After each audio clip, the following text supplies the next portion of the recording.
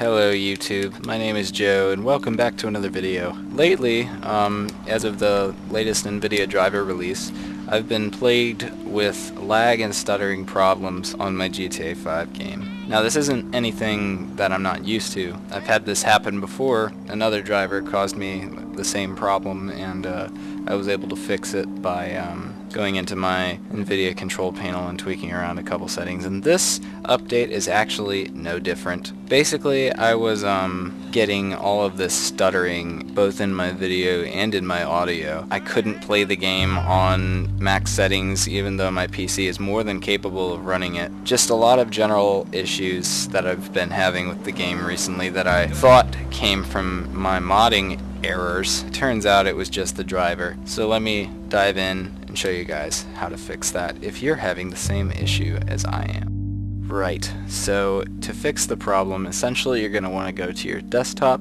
right click anywhere, and click on your NVIDIA control panel. Once it loads up, you'll be presented with this drop down menu here, as well as the option to add a program.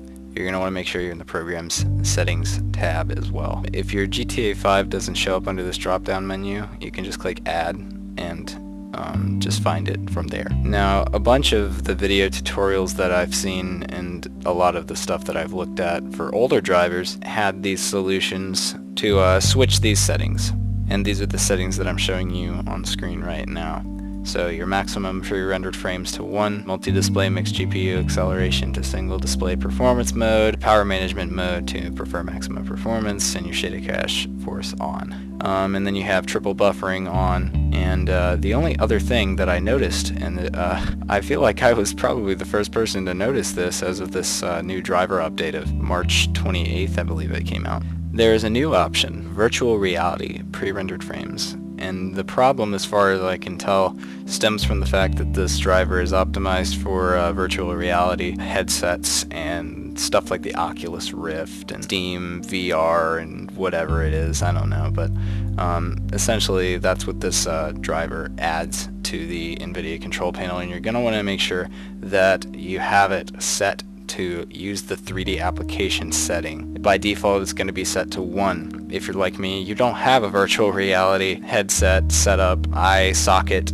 device thing, so you're just going to want to use the 3D application setting. Once you're done with this, your game should work perfectly fine, but I'm going to show you something else that I did to stop my stuttering, something that I actually just did before, just before it stopped, so it could have been a contributing factor as well. I don't know, but I'm going to show it to you guys anyway. Under your start menu here, you're just going to type in msconfig, hit enter, and you're going to be presented with this screen.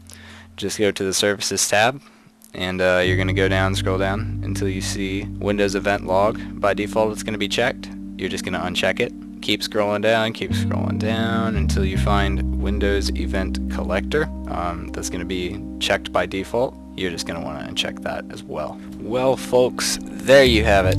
As you can see, I'm running buttery smooth right now. It might be 30 FPS on YouTube because I'm not really one of those newfangled YouTube folk who know how to upload in 60 FPS and render their videos in 60 FPS and all that crap, because I've been out of the game for quite a while. But nonetheless, I promise you, it's a buttery 60 FPS on my end, and I really hope this worked for you guys too, because I have been wrangling with this problem for probably like 3 days now. Basically ever since the driver came out, I've been having issues, and I've basically been fixing problem after problem that I've been encountering on my GTA 5, either due to my modding errors, or due to the new driver, or due to something completely different. What I'm trying to say is Rockstar did an absolutely shitty job of optimizing their game. However, some of it is my fault, and I can't blame the developers too terribly much, because when you do mod a game and it's not really made to be modded, you're gonna have problems like that sometimes.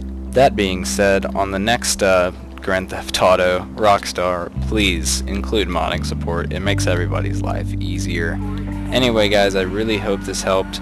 I'm gonna go and enjoy my newly fixed GTA and anxiously await the day where I have to mess with it again due to another stupid problem. Thanks, Rockstar.